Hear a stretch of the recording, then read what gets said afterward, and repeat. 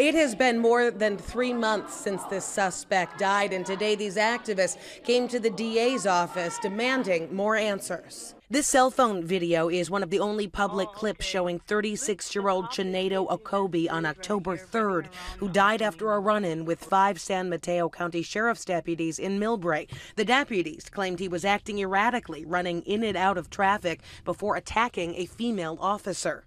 We all say... These protesters are demanding the release of all the video the district attorney has from dashboard and surveillance cameras nearby. There's no reason that it can't be made public. The DA says it will be after the investigation into use of force is finished. He's hired an outside expert to write a report. Once that's done, I'll sit down with my team, make the decision as to what we're going to do here, and then we'll be ready to release everything to the public for review. The outside investigator has a law enforcement background, which these protesters say will skew his view of events. There is no expert out there who does not have that background. In the meantime, the officers involved in the incident are back on duty. You can't have someone on active duty while there is an ongoing live investigation. The officers are assigned to other duties for now, though they are not on patrol. Do you feel like this was racially motivated?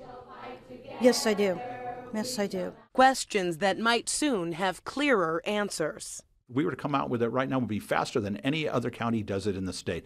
The people who are complaining about the time frame haven't done their homework. That full report is expected out mid-February.